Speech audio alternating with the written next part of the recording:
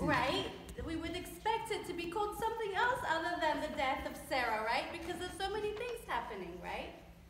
So how is it that if it starts with her death, and then this one gets married, and then there's so many people getting married, and so many people being born, and so many deaths and stuff, why is it called that?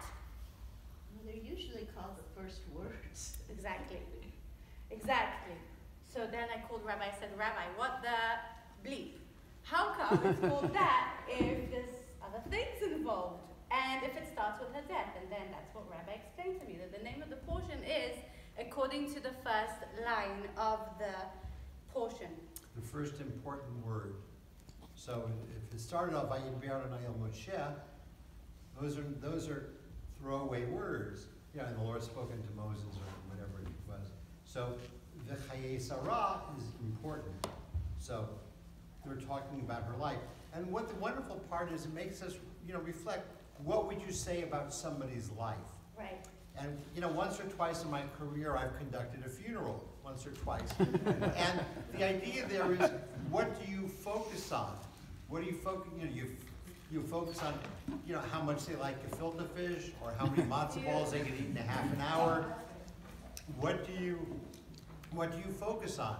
And do you focus upon their greatest accomplishments, or do you focus upon, well, she bit her nails a lot, and her cuticles were always bleeding. What do you talk about in someone's life? And what's important about that, it reminds all of us of what are our lives going to mean? And what will they mean to our community, to our family, to the world? Most of us are not written in who's who, but most of us contribute to the strength of our community. And, we might be nameless, but, how important we all are and the role that all of us play, and how some people step up to play different roles. So, how grateful we are for Steve for stepping up and doing God knows how many roles. And, pardon? Egg rolls. Egg rolls, right. Say Yes. that at my funeral. The egg rolls, yes. But that's the way the egg rolls, right? No, but anyway.